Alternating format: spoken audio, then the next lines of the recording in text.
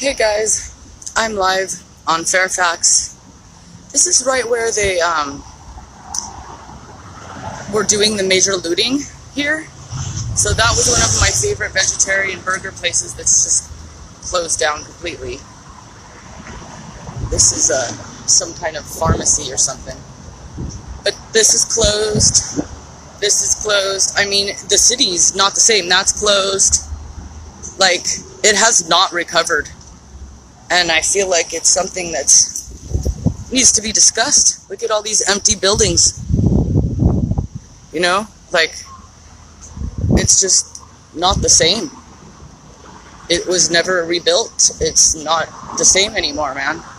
Those riots and looting took a severe toll on this city. It was already down in ruins. And look at the sidewalk. Look at the street. This is Hollywood. This is West Hollywood, the expensive part of Los Angeles. I mean, these streets are not pretty. This is not a nice place to live. Like, it's okay. Look at this. Is that pretty? This is where I live. This is why I paid excruciating rent to be here. Because I can go walking around the neighborhood. But what's the point when it's all broken down and boarded up? I don't really understand what the big whoop is about Hollywood and LA anymore. You know, I was born here, so that's my excuse. I guess people say that there's still jobs here, but I find it hard to believe that there's jobs that pay people enough to pay $3,000 for a studio apartment.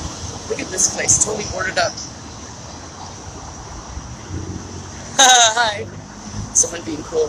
So, yeah, this is empty. Every shop right here is empty, boarded up. Every single shop boarded up from the looting, the riots, the BLM, whatever it was, I don't know. It didn't benefit anyone, I could tell you that right now. No one's happy over those riots. There's not one person that's like, oh, that did good to the city. So, you know, it only hurts the people that live here. Look at all this trash. This is expensive Hollywood, everyone. Just wanted to show it off. Oh, and here's something special right here. Someone living in a tent. Yeah, it's everywhere. A person in a wheelchair. So this is how we take care of our handicapped citizens. It's really pathetic.